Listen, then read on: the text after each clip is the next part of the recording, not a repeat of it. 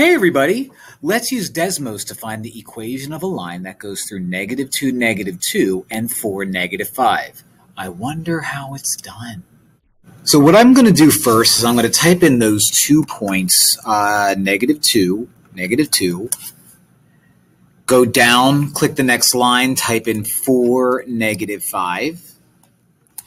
And so I could see my 2 points. If I want to, I can grab my graph, move it around, zoom it out, zoom it in, whatever you have to do.